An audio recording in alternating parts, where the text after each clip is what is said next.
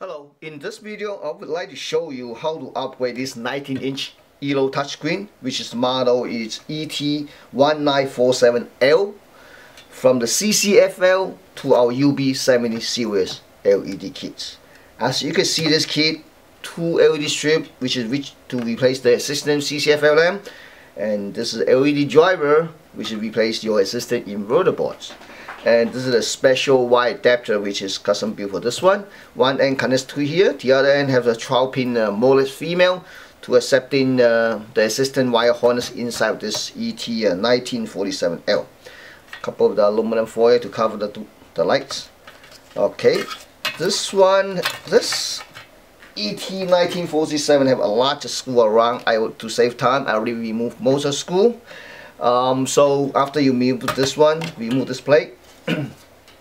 Okay, you need to disconnect this touch interface, so just be careful you don't break it. So, and then slice out. Okay, there you go.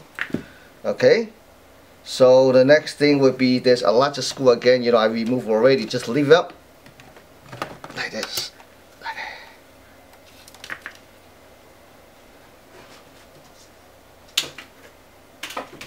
Alright, so you're gonna carefully set aside this touch screen. We're gonna use later on. Okay. Here's a chassis. Okay, so here's a screen. You see this? So actually, screen was there's two screws on each side, right? So before we move the screen, actually we had to disconnect this cables, which is backlights. Okay. Then we're gonna remove that each end of the screw that holding the screen to